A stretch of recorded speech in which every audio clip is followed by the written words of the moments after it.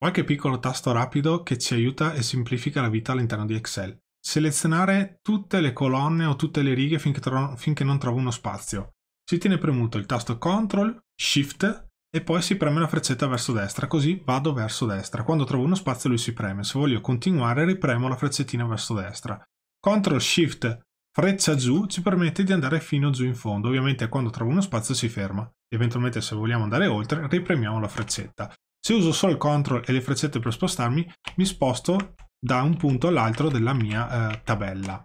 Un'altra cosa interessante è usare i tasti pagina su, pagina giù della tastiera. Quando premo, scrollo di una pagina verso il basso piuttosto che vado verso l'altro.